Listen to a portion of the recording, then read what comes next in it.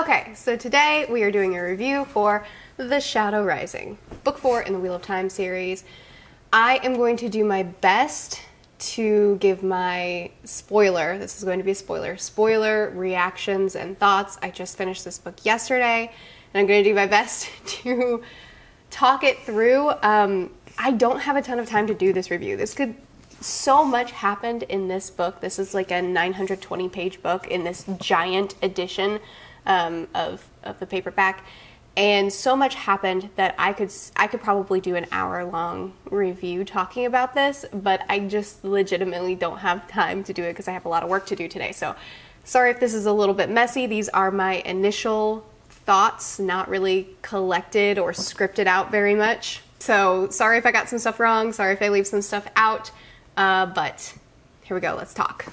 Okay, I think I'm gonna first hit on some major things that happened that I really liked or wanted to talk about a little bit, and then we're going to talk a little bit about the character development or digression in some cases throughout this book. This giant book where so much happened, I don't even know how to review it. So this book started off with Min, which I was actually really excited about because Min is a character that is really, really interesting that I have been very excited to spend more time with, and this book teased me by starting off with her and making me think that she was finally going to be more of a key player. But basically she has these visions, noticing that all these Aes Sedai are going to die in a brutal and bloody way. She runs to tell the Amyrlin, and the Amyrlin says, yeah, I know, you're useless. From there, Elida is maybe how you pronounce that name, basically says, I'm going to dethrone the Amyrlin, and then she does.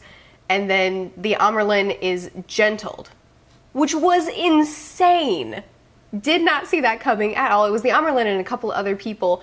All of their abilities were stripped from them. And then Elida becomes the new Amyrlin, which is really bad. And Min rescues the Amyrlin and the other people, as well as the, what's his name? Logain. Logain, is that how you say his name? Logain? My memory card filled up, so sorry if the angle is different. Anyway, from there, everybody just starts getting attacked by whatever is around them. Rand is denying a young lady of some sexy times, and then his reflection starts trying to murder him. Matt is playing cards, gambling, as he does, and then I think the cards start trying to kill him. It was a really long time ago. It feels like forever ago, the beginning of the book. And then with Perrin, I think his axe starts trying to kill him, and that kicks off a lot of drama between him and Faile. So Perrin and Faile were interesting characters in this book. Perrin has been my favorite character, I think since book 2. Perrin, maybe even since, I don't remember. He's been my favorite character for a long time. And in this book, that was only solidified. However, Faile has been a challenge. She was an interesting character to start. And then there was sort of this leap with them where like they hated each other, but also obviously had feelings for each other, but just didn't really want to admit to it all throughout book 3. And then at the end of book 3, Perrin sacrifices himself for her. And then at the beginning of book 4, they're just together, which was a little bit jarring for me. And then they get to have some drama. So I guess Perrin tries to save her from the axe that's trying to kill him. And they have a serious talk of like, you need to trust me and let me handle things. From there, she then tries to go behind his back because he wants to go turn himself in, and essentially he's going to be killed for turning himself in. She doesn't like this, so she's like, I'm going, and he doesn't want that, and so she goes to Loyal and makes Loyal abandon Rand and go with her to Tanchico, I think that place was called. Sorry, I don't really remember towns super well. Tanchico is, I think, where they're all trying to go, if I'm remembering correctly. Anyway, so she kind of manipulates Loyal into taking her side, which poor little Loyal, I mean little, he's just trying to be everybody's friend and do what's right for everybody. And Faile is kind of being a brat. I mean, I get it. Here's the thing. So many characters in this series so far are really annoying, but their motivations always make sense. And Faile is one of those characters where I get it. I get why she feels the need to be such a brat and manipulate Loyal and like basically make Perrin follow behind them because he won't do what she wants. Her motivation makes sense, but it just sucks that Loyal got kind of stuck in the middle of it. I feel the same about Nynaeve. Nynaeve drives me nuts at the moment. I used to love her. I loved her in book 1, but pretty much since book 1, I kind of can't stand her. Nynaeve is also such a brat. Like that scene where they were traveling and they ordered the guy sorry, I didn't take notes while I was reading this. The guy who's driving their carriage thing, she orders him to move fast, and then she's mad at him for moving too fast and for it being a bumpy road, and she's mad that like her butt hurts and she's been traveling for too long, and so she snaps at him and she's super rude. And then I think it's Elaine. I think it's Elaine that gives him extra money, and she's like, you didn't go too fast, the roads were bumpy, you did as we were told. And you know, like it was such a minor scene, but I just like so many things like that come up with Nynaeve where it's like, why are you so, like, he's just doing his job, he's just a workman, and you're like snapping at him because your circumstances suck. And I get it, because your circumstances do suck, and pretty much everybody in this book, everybody's circumstances suck, and none of them want to be in the positions that they're in, but because they're either the Dragon Reborn or a Ta'veren or someone connected to those things, they're forced to do a bunch of stuff they don't want to do. So all of their attitudes, when they're being snippy and annoying and resistant and difficult, it always makes sense. You know what I mean? Like, I feel like Jordan does a really good job of taking kids, young people who have a terrible weight on their shoulder and really rotten circumstances and making them react really reasonably. And I like that. But the other part of me is constantly annoyed with these people because they're responding to things in such bratty or whiny or whatever kinds of ways. But it's good because they're reacting like humans would react. They're not acting like heroes. They're acting like kids that are forced to be heroes. So it's good, but it also doesn't make the read. It's hard to explain. I'm not trying to say negative things about the book. You know what I mean? Like, I'm trying to say it's good that their reactions are so honest, but it also gives me honest reactions to these characters where I'm like, man, Nynaeve, you're such a brat, or man, Fael, you're such a brat. But I don't hate them for being brats because it makes sense. I'm probably over-explaining. Anyway, we're getting more of Lanfear in this book. We got more of her when she says, hi, I'm Selene, also known as Lanfear, which she kind of did at the end of book 2. 3? 3. It was 3. 3 is the one where Lanfear, where Selene is seducing Rand, like over and over and over again. And Rand is like, you're beautiful, I love you, I'll channel. Wait a second, I shouldn't channel, right? That was book 3. They're all starting to blend together for me because so much happens. But anyway, it was kind of revealed that she was Lanfear at the end of book 3, but then in book 4, she comes along and she's like, just in case you missed it, yo, I'm Lanfear. And then kind of gives some background and explains, I was in love with you in your past life, basically. And also I have some pretty bad agendas. So then the entire middle section of this book was so cool with the White Tower stuff. I guess I'll just go through it really briefly because so much happened, and I still feel like it's difficult to explain because I feel like I understood it as well as I could have, but I also don't think I'm really meant to understand everything that happened in the White Tower yet until things continue to unfold. So the guys meet these snake people who give them new prophecies, and it doesn't go exactly the way the guys had hoped. They go through the Aiel Waste through this portal stone, and then this Forsaken manipulates the women, some of the women, like, does this compulsion on them where suddenly they're forced to have this loyalty to this Forsaken and give her all this information. Dude, that scene was the most horrifying thing I read in this book, in my, like, for me, it more than battle scenes or anything else that's going on, but that scene when they were totally at her mercy and felt this need, this compulsion to give her everything, that was so messed up.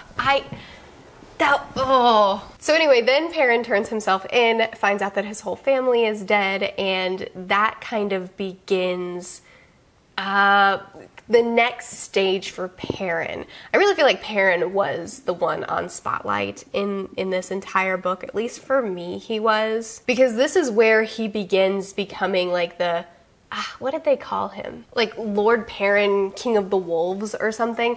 And this is where he begins becoming that. And he and the others kind of create this caravan where they start hunting down Trollocs and going to the villages and convincing people to give up their homes and their livelihood to save their families.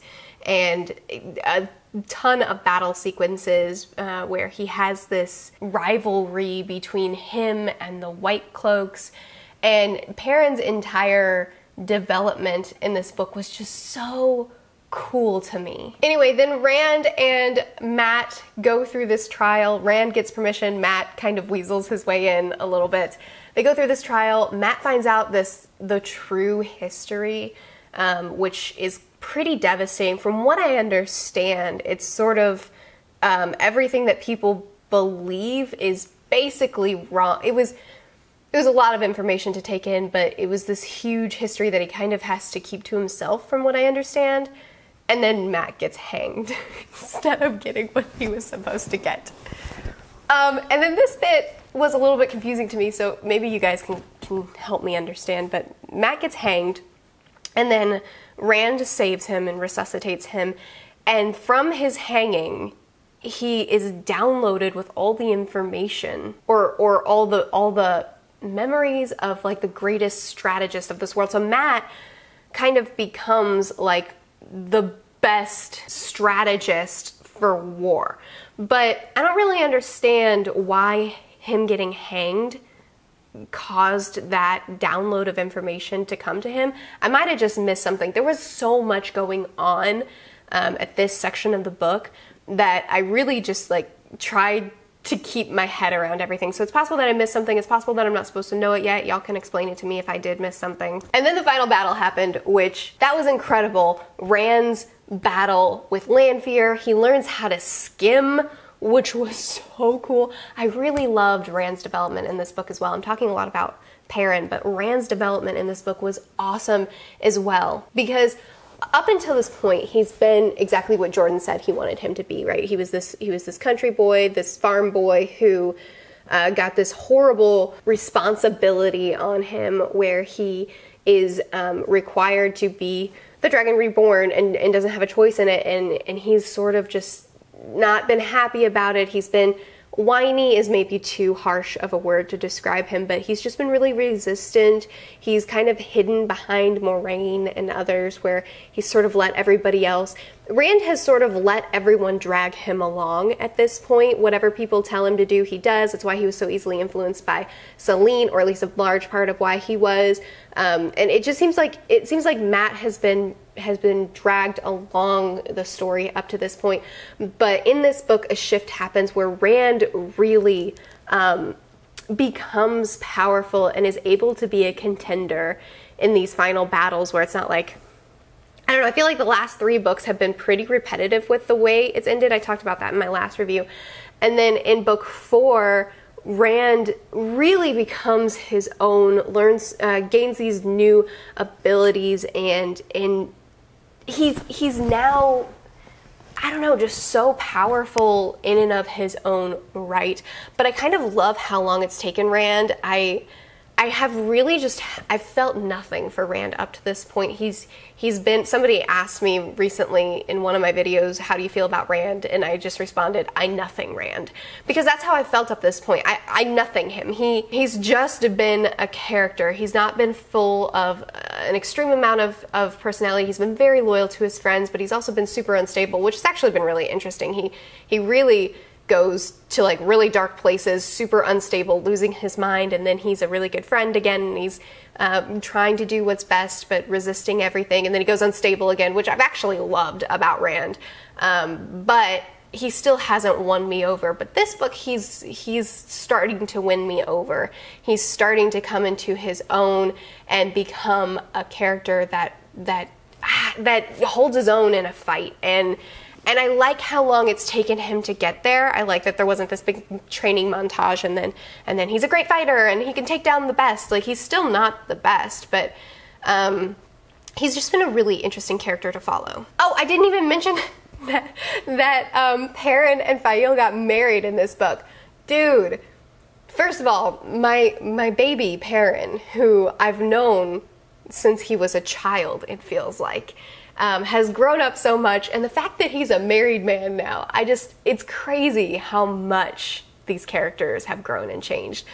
But that marriage, man, I don't even know what to do, because it was such a weird, it was, once again, Perrin's trying to save Fail, trying to get her out of danger so that he can just take everybody down and know that she's safe. And so he's like, hey, go on this mission, get out of here, and then come back. And everybody knows he's just trying to get rid of her. She knows it too. So she's like, okay, I'll do it if you'll marry me. Right now. Right here. Do it. And it was such a weird, he agrees to it. It's such a weird thing, because I know they love each other, but it was such a weird manipulation where he's trying to get rid of her and she's like, fine, I'll leave if you marry me. And then he agrees. And then she kind of still doesn't do what he asked because she finds a loophole, which is great. I loved that whole sequence, was hilarious, but also so weird. Matt, a lot of people told me that this would be the book where Matt wins my love. And I don't dislike Matt. Matt's had a really interesting journey too, where he's also, was it book 2, I think, where he was insane pretty much the whole time because he had that dagger, and Rand was carrying him on his shoulders basically throughout the entire thing. Like, Rand was the Samwise and Matt was the Frodo. And then as soon as Matt was okay, he was like, ooh, I don't really want to be around you, Rand, because you're a little bit unstable. Peace. And then in book 3, Matt was better, but still, I don't know. And then book 4 as well, he's funny. He's a funny character. But I still don't really, I haven't been won over to him yet. At least not to the point that everybody is convinced he'll win me over. It's still Perrin, and people keep telling me Perrin's so boring, but I'm not seeing that. As far as the women, I already kind of mentioned Nynaeve is just continuing to fall in the ranks for me. Egwene, I felt like she just wasn't in this book. She was there in the beginning when Elaine, I don't know, that was weird too, when Egwene decided that she doesn't love Rand anymore, and so she does this setup with, Egwene decides she doesn't love Rand, and so she does a setup with Elaine, and essentially passes her off, and she's like, Rand, I don't love you, here's Elaine. And then Elaine says, hi, I'm your new lady, and Rand is kind of like, okay, but also, why is everyone deciding who I'm with but me? Which is sort of a theme throughout the entire book. Random characters keep coming up to Rand and saying, Elaine is the one, she's your lady. And Rand's like, Avienda, I think is how you say her name, is a character that I find very, very interesting. And I am excited to get more from. I really like her relationship with Egwene. I'm constantly afraid I'm gonna say the wrong name because these names are so similar. Anyway, I really liked their friendship a lot, and her whole role in the end. I'm really excited to see more from her in book 5. I hope we get to see more of her in book 5. I really want more of Min in book 5. And Lan was set up so interestingly in book 1, and then since then he's kind of also just been drug along by the women in the book, and he'll have these one-liners for Nynaeve where he proclaims his love to her and Nynaeve is kind of brushing him off, but we know Nynaeve loves him. And so I think I'm waiting for that to come to a head. I'm waiting for those two to get together. But I want more of Lan. I really hope we get more of him because he was set up to be such a cool character, and he really just isn't getting any page time. So more of Lan, more of Min, more of Avienda is maybe how you say her name. Because those are characters that I don't really think, well, I mean, Avienda, she's new, isn't she? These characters just didn't really get anything out of this book. It didn't seem like. But I am really glad that Rand got some spotlight and got a lot of development. Matt is still developing, and what happened with him at the end, with the hanging in the middle, with him with the hanging and everything, I'm very excited to see what happens next with his arc. Perrin is awesome. He was definitely a hero of this book. I want more of Loyal too. I want more out of Loyal. Loyal's been a really interesting character, and he's been one of my top characters since we met him. But at this point, he's kind of not doing anything, so I would really like to get more out of him and explore his character further, give him more depth. I know he's writing that book, The Dragon Reborn, I think is what it's called, and I don't know, I just want more out of him. I know that this was a really messy review. Truly, I try to do these reviews fairly recently after I read them because, first of all, there's so much is happening, especially in book 4. So much happened in book 4 that it would be impossible for me to properly talk about the entire book. But also so much happened that I feel like I'm afraid that if I wait too long to do the reviews that things are going to start getting fuzzy or start blurring together. The books are starting to blur together. I'm having trouble remembering what happened in each isolated book where they're all just kind of becoming one story, which is great, but not great for reviews. So I want to do these immediately after reading, but also, so much happened in this book that my brain hasn't even really processed it all. But feel free to chat with me more about anything that I mentioned in this review or things that I wasn't able to get to in this review and you want to talk about more.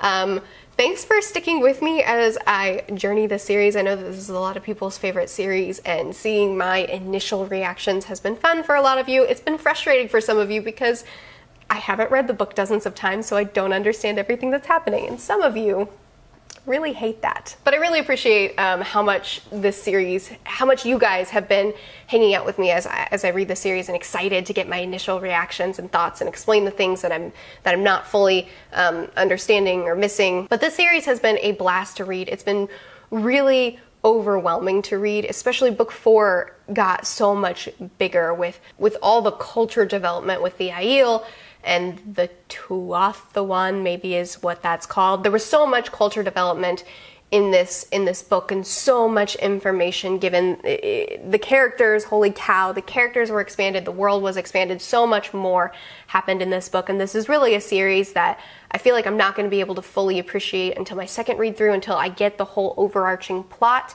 and then all these details that are cram-packed into it I can appreciate more, because I'm not trying to figure out the story and draw connections and keep up with all the characters. I know the characters, I know the story, and so the details can really shine.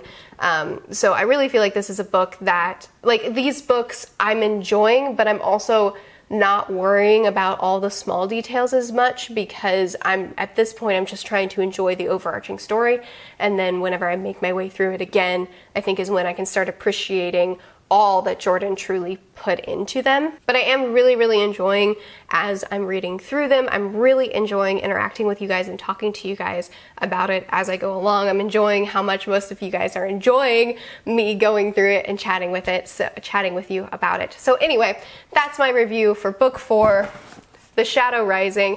I post videos every Sunday, Tuesday, Thursday, and Saturday. I'll chat with you guys soon and in the comments.